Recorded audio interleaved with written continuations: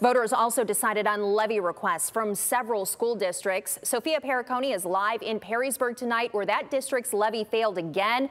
Sophia, you talked to people there and in other districts. What did you find out? Some mixed reaction, I hear? Yeah, Melissa, and while these are the unofficial results, it looks like Toledo Public Schools and Tecumseh Public Schools had their levies passed.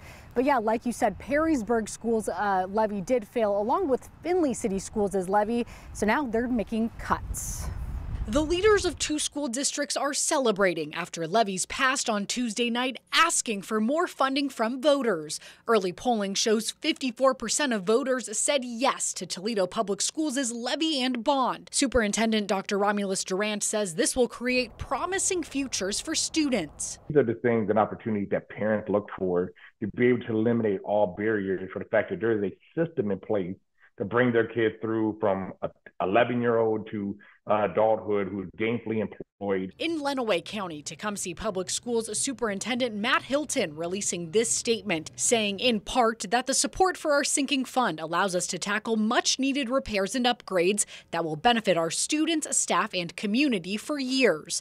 53% of voters said yes to pass that levy. But that sentiment can't be shared with other districts. 54% of Perrysburg voters voted against the district's incremental operating levy. The results came in last night, and certainly not what we had hoped for. It's the third time voters have shot down saying yes to giving money to Perrysburg schools in just the last year. Superintendent Tom Hostler says the current levy expires on January 1st, and with this levy not passing on election night, the district will be losing out on $13.5 million. Hostler says that means possible cuts to sports, field trips, foreign language programs, and more. One thing that will happen that people will begin to notice is that, we don't have the funds to increase our staffing, and class sizes are going to increase. Or at the high school level, classes will be closed because there isn't anyone to teach that section. And blows will also be felt in Findlay. There, 52% of voters went against the district's proposed 1% income tax. Superintendent Dr. Andy Hatton says Findlay City Schools hasn't passed a levy in 20 years. It is disappointing because we have not had a cost of living increase since the year 2004. And so that operating bucket of money is where we're looking at. We are already deficit spending. This is the first time the district tried to pass an income tax after property levies failed in the past, leaving the district no choice but to find places to cut. So when you talk operating dollars, anywhere from 70 to 80% of a school's operating budget is in people, because we serve children.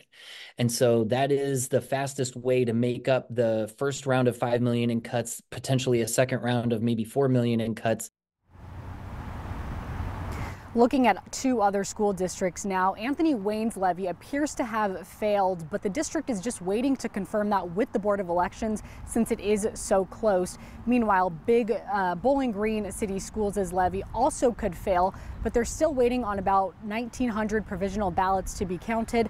The district says that could make a difference. Reporting live in Perrysburg, Sophia Perricone, WTOL 11.